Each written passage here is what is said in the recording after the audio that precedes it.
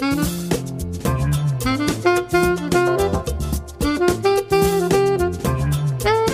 hello, welcome to my channel. My name's Lyndon. Thank you so much for coming. I really appreciate you being here. And in this video today, I want to work on Dorian minors, and I'm going to do another practice with me series. So I think this is the fourth that we've done, because I've done one called an acid test, which I did ages ago, about 3 or 4 months ago. By the way, my production quality is much better now, so hopefully let me know what you think. I've done all 12 majors, which is called the acid test. I'm going to put the links in the description below. I've also done major chord tones, minor chord tones, and I've done harmonic minors, and these are kind of really crucial, fundamental things that I would totally suggest that you get really comfortable with. And in this video we're going to look at Dorian minors, and we're going to follow the same kind of format, but I'm going to assume that you're not quite sure what a Dorian minor is, so I'm going to explain exactly what I mean by Dorian minor, why we should be using it, how it sounds if you jam on it, and then I've got a backing track here which I've created on Session Band, which is absolutely fantastic, which gives me the opportunity for me to play the Dorian minor and then for you to play it. Now this video is for alto and tenor saxophone. I'm going to be putting the names of the letters of the scale on the bottom of the screen so that you'll be able to follow along. And it doesn't matter what instrument you're on, because it will have alto or tenor and alto. I don't know which way it will be just yet, but all of the letters will be there, so you don't have to have learned the scale. But I advise that you do it from memory. I'm doing it from memory. I would learn all of your Dorian minors. So as I've said, I'll play it, and then there'll be a space for you to play it, and we're going to go around the cycle of fifths. I'll explain it all to you in a moment. But before we take a deep dive into all of that, I want to say my thank yous. Thank you for liking, thank you for subscribing, thank you so much for people that have bought me coffee and sent me gifts on PayPal. I really do appreciate it. And if you'd like to support this channel by subscribing, liking, sending me positive comments or feedback, I really do appreciate that so much. So Dorian minors, what do we mean by Dorian minors? Well, Dorian minors for me are a brilliant thing to learn, because they come up all the time. That's why I'd want to learn them. Plus, reason number 2,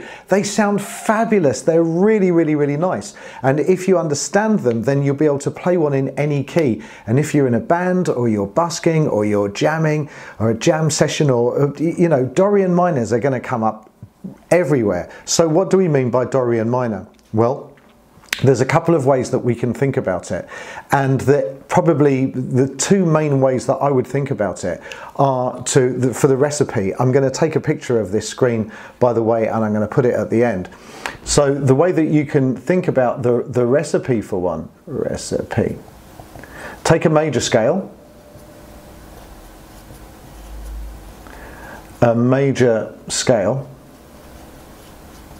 and flatten the 3rd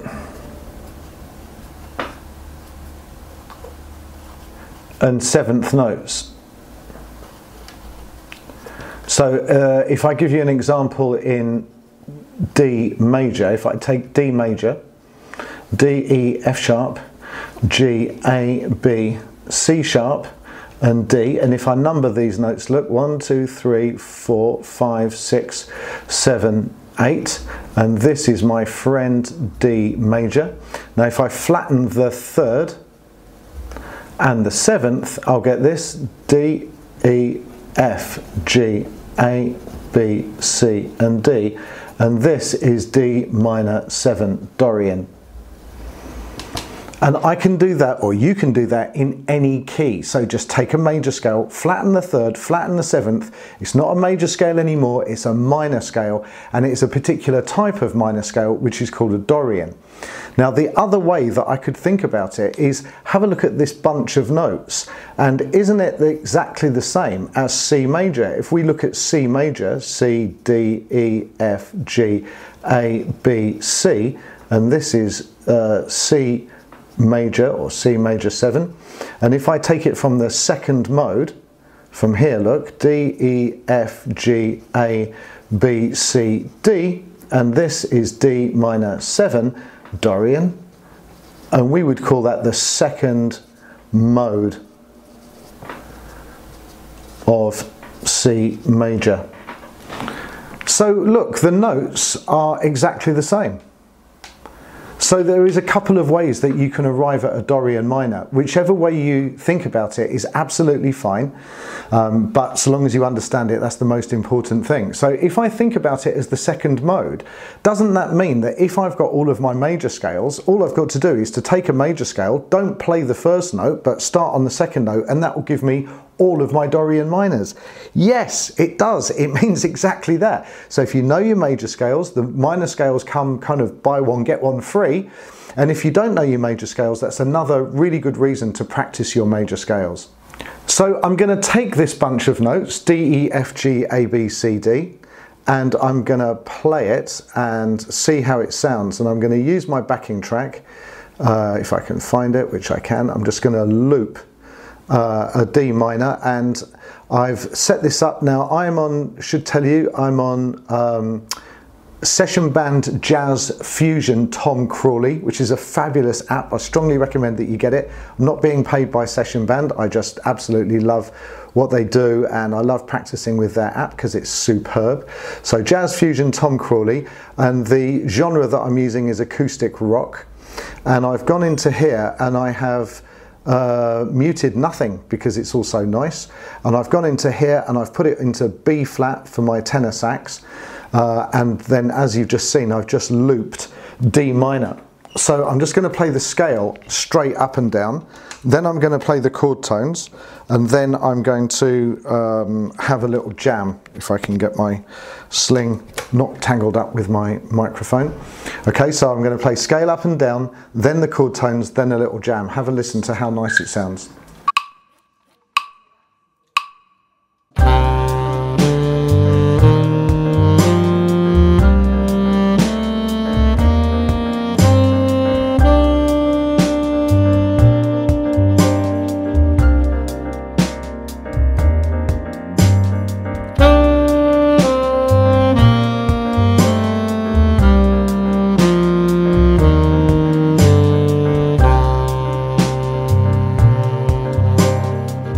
I'm going to hit the chord tones, 1, 3, 5, 7, 9, up and down.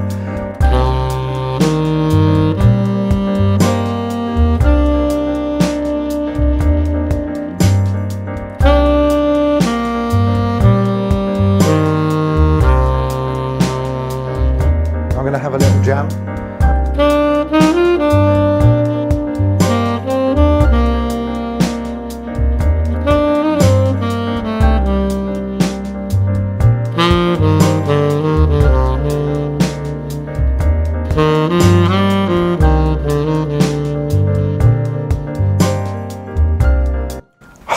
I mean, how lovely does that sound? And I wasn't doing anything difficult, and I certainly wasn't doing anything that you can't do. So I'm just jamming using the notes of the scale. It's just lovely. It sounds so, so nice.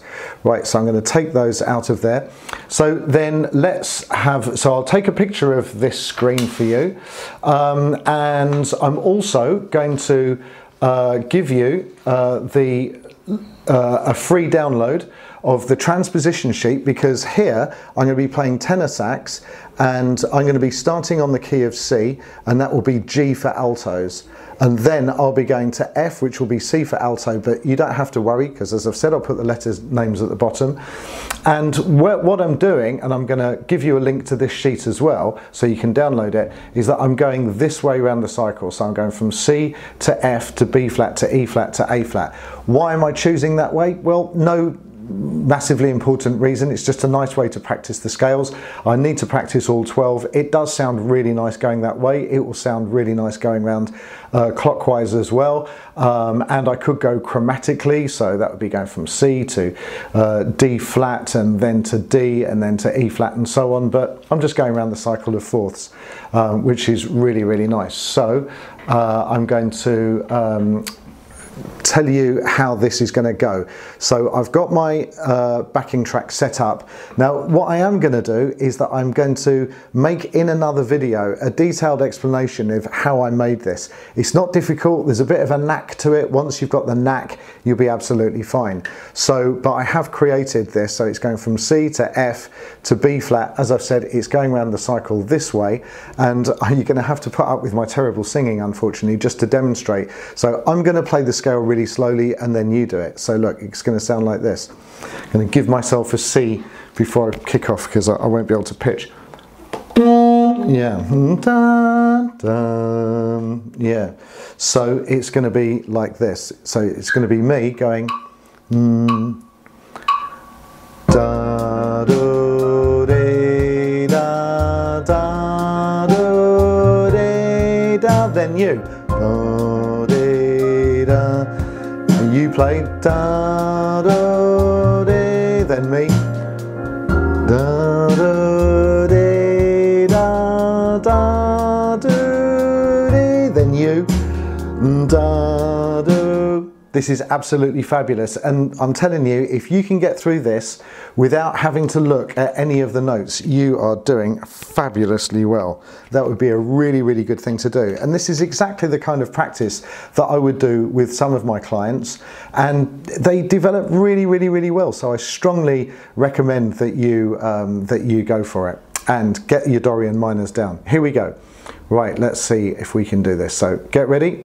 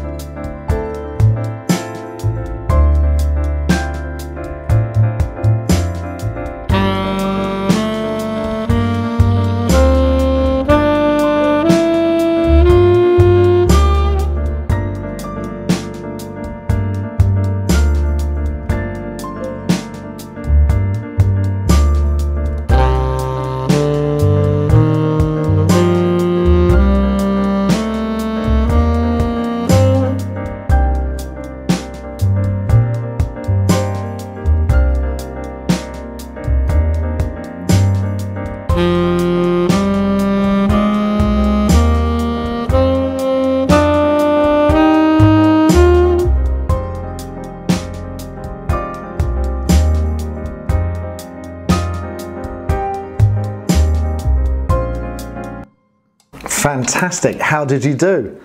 So however you did, it's all good. We can constantly work on these scales and get more familiar and more comfortable with them. Wherever you are is absolutely fine with your development. Is absolutely great. And just know that you can always improve, regardless of wherever you are. You're always going to be able to improve on your knowledge and familiarity and the things that you can do with a beautiful scale like the Dorian minor. I think they're absolutely beautiful. By the way, somebody said, why don't you ever play your own brand of saxophones on your videos? There's no real reason why I don't do that. I've got a beautiful Selma which I've had forever, no, for the whole time that I've been playing, which is, you know, like decades. So I just use the tenor for no particularly good reason, but this is one of my gorgeous tenor saxophones under my own brand. If you're interested in picking one of these up, you're very welcome to ask about them and see which ones we've got in stock. They're really lovely, and they are kind of based on a Selma Mark VI in the way that they're laid out, and the finger work and the keys and everything. They're considerably cheaper. They're heavily engraved. Fabulous instruments. I really like them. I've shipped them all over the world, and they're very cool. So if you'd like one, just feel free to ask. I want to say my thank yous. Thank you so much for subscribing, for liking. If you think this video, this tutorial has got some value, then please share it with other saxophone players that you know, because I'd love to help other people. And thank you for all of your positive comments and buying me coffee and super thanks on YouTube and PayPal, and I really massively appreciate it, and it helps me to keep going to make these videos. Right, stop waffling, Lyndon. Right, thank you so much. I'll see you in the next video. Take care. Bye bye.